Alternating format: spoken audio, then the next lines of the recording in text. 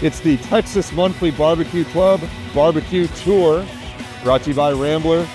I'm riding this 1990 BMW R100 GS built by Revival to 4 of the Hill Country's best barbecue spots. Let's get after it.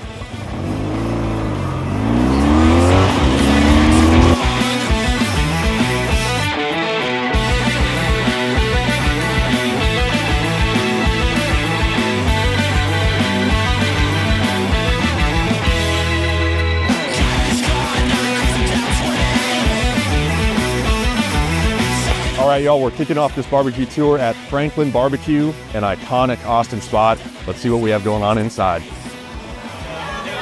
We're chatting about it. No, this was the main thing we wanted to do. Yeah. Well, thank you so much. Yeah. And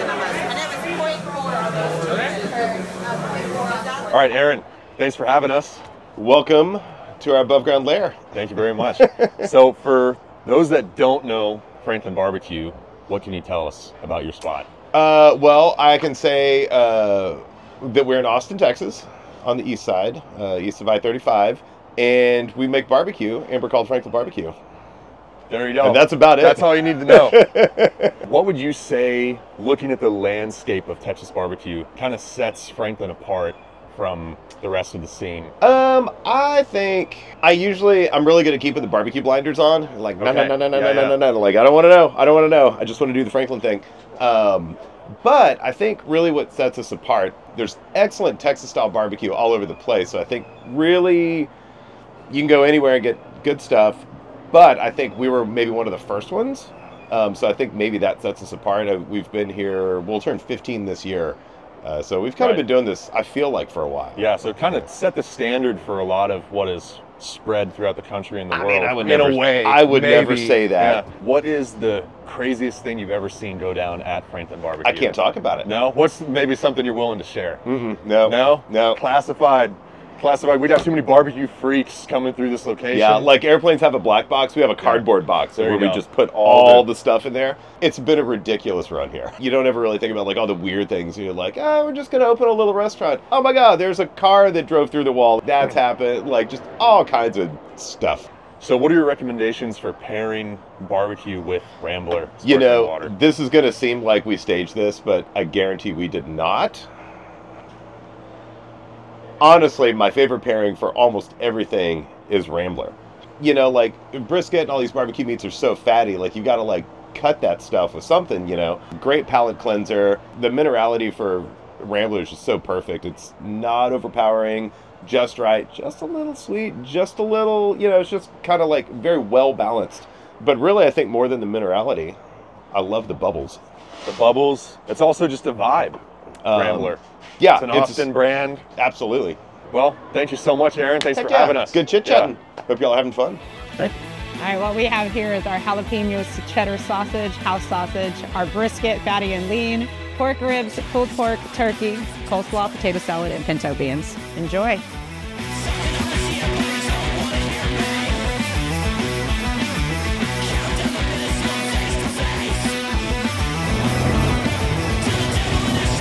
All right, y'all. Let's go a little deeper into the Texas Hill Country, explore some more barbecue.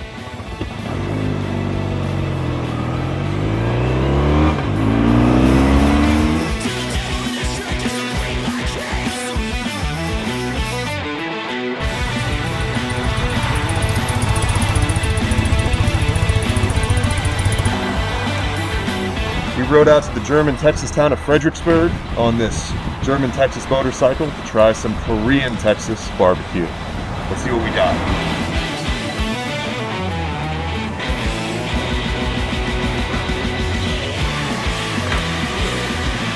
All right, I'm here with Lance. How's it going? Going great. So for people that don't know about Eater, what can you tell us about your joint here? Well, we've been here for 3 years. We're refugees from Houston. We're not originally from there, but spent 17 years there. Came here, decided that it was time to open up our own spot, and Fredericksburg was the place to do it. In the landscape of Texas barbecue and everything that's going on with Texas barbecue, what would you say sets Eaker apart? A couple things. So we run mesquite, which is not very popular, but we do it right. So I think you'll find out when you get a taste of that brisket. The big differentiator is going to be the Korean influence. So we're not Korean fusion per se, but we have Korean complements to the menu, banchan. So house-made kimchi, properly made house-made kimchi by my mother-in-law. We do a Korean cucumber salad, kimchi fried rice, and we do a gochujang rib, which would be, I guess, technically fusion. So we smoke it instead of grill it, make the gochujang base as well as the sauce.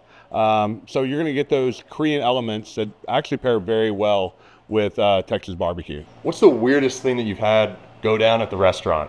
Literally right after we purchased the property. Fire almost up to the roof, right there, right in front of the wood pile, and almost the tank. It was almost exploded. It almost exploded. Yeah, almost burned down my restaurant. I have a gochujang ribs, brisket, and our Hill Country sausage. And this one is our special today, smoked Wagyu bacon jam burger. Kimchi and our Korean cucumber salad. Gotcha. And this is our kimchi fried rice and mac and cheese. Looks fantastic. Oh, thank you. That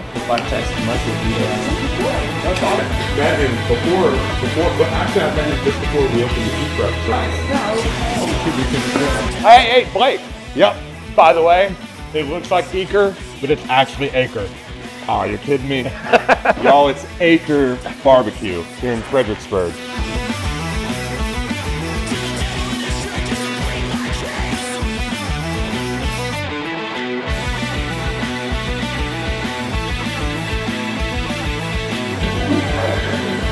All right, y'all, it's day 2 of the Texas Monthly Barbecue Club Barbecue Tour. We're here in Lockhart, Texas at Barb's Barbecue, right on the beautiful town square. Let's go inside and see what they got.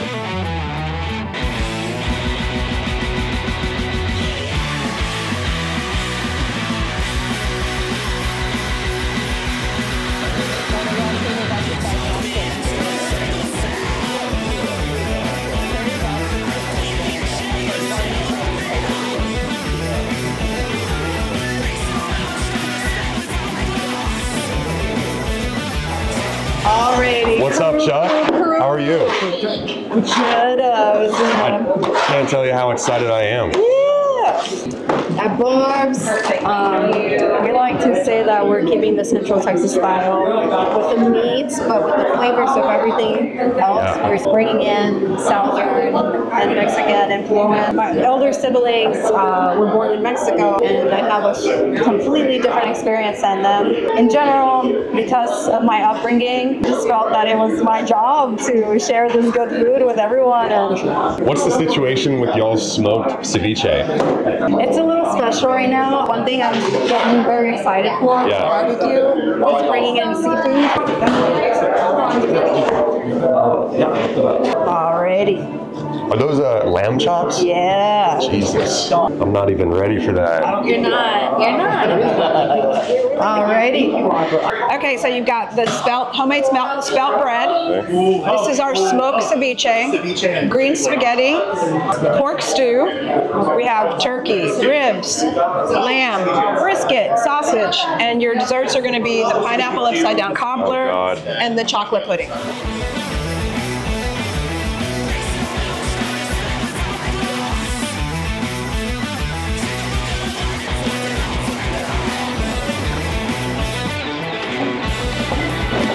All right, y'all. Now we're heading a little further south to the town of Seguin, one of the oldest towns in Texas, to check out Burn Bean Barbecue. Let's get it.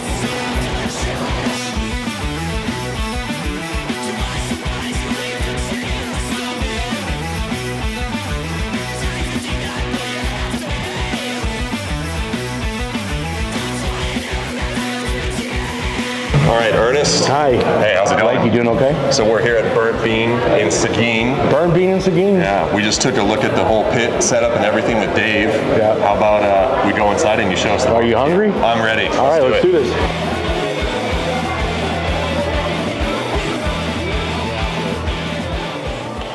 So what is the story on y'all's brisket?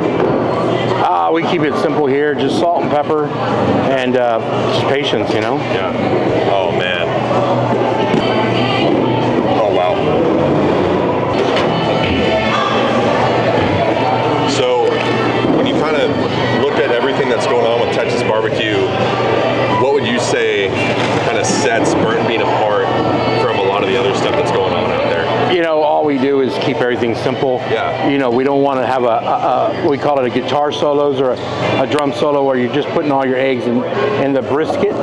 You know, we want, it's a symphony, simple, good food, but yet it's executed right. Yeah, yeah, okay, I love that. Texas barbecue done right, done simple. Yeah, simple. And this is like a pork chop? Yeah, man, that's our pork chop, our famous pork chop. Okay. First pork chop we've seen on the Texas Monthly Barbecue Club barbecue tour. Yeah, man. This is our signature sausage. It's called El Cinco. Okay. Every barbecue joint has their own version of jalapeno cheese. Nice. All right. Y'all like lamb or no? Oh yeah. I'll make you a lamb. That looks insane. All right, so first thing is I got to know about the lamb rack of ribs. Yeah, so those are Moroccan style lamb ribs. That's one of my favorite cuts. It's a lamb breast, and they're real tender, and I do a Moroccan style lamb rub, and then we top it off with a kind of an acid base type of thing with some herbs, and start with some yogurt and some butt, and it's one of my favorite. And then how about like the ribs and the pork chop? And yeah, so we do our smoked pork chops on like Saturdays and Sundays. It's one of my favorites on here. Pork ribs, that's our Cinco sausage, so that's our house sausage that's made here, and then you know the granddaddy of them all, which is our brisket. Yeah, the brisket. And you know, and keep it simple. Pork chop's one of my favorite things. It's you know, we brine it for over 48 hours and slow smoke it, and good old Central Texas style cuisine. But yeah, we elevate it. You know, me and Dave, we wanted to. The only thing we wanted to do was kind of separate ourselves, and what separates us is that we do different fun things like our lamb ribs or our cornbread pudding, street corn pudding, or that's our smoked barbacoa dirty rice, and then that's our tater tot casserole and our cowboy beans. All right, so it seems like Texas barbecue also has some of the best dessert just about anywhere. So what have y'all come up with at Burnt Bean? We make fresh baked cakes every day. It's our cinnamon roll cake. There's two iconic desserts that every barbecue joint serves in the country. Okay. Not just in Texas, in the country. One of them is banana pudding, and one of them is cobbler and ice cream. So what we have here is my version of banana pudding. It's more of a banana mousse, and then with pecan sandings on the bottom, little crisp topping on there. This is a fun one too. This is our bourbon peach cobbler taco. Just a really good textural, really good thing. A lot of barbecue joints used to just have bluebell, you know, ice cream, and maybe a couple of Snicker bars in the corner. You know, desserts was an afterthought in a lot of places, but now it's not. And this is, you know, what you get here, and the envelope's being pushed. Finishing out the Texas Monthly Barbecue Club barbecue tour here at Burnt Bean in Seguin. Total experience. You definitely have to check it out. Thanks again, Ernest. Thank you. Well, we've hit 4 of the Hill Country's best barbecue spots in 2 days. Started off at Franklin and Austin, followed by Acre in Fredericksburg, then Barb's in Lockhart, now finishing strong at Burnt Bean in Seguin. You know, Texas Monthly is the authority on Texas barbecue, and if you want to become more involved in the Texas barbecue community, the Texas Monthly Barbecue Club is the best way to do that. You'll get access to exclusive content, discounts on merch, early access to tickets at the Texas Monthly Barbecue Festival in Lockhart. You really can't beat it. If you're a barbecue freak like me, definitely join. Cheers, y'all.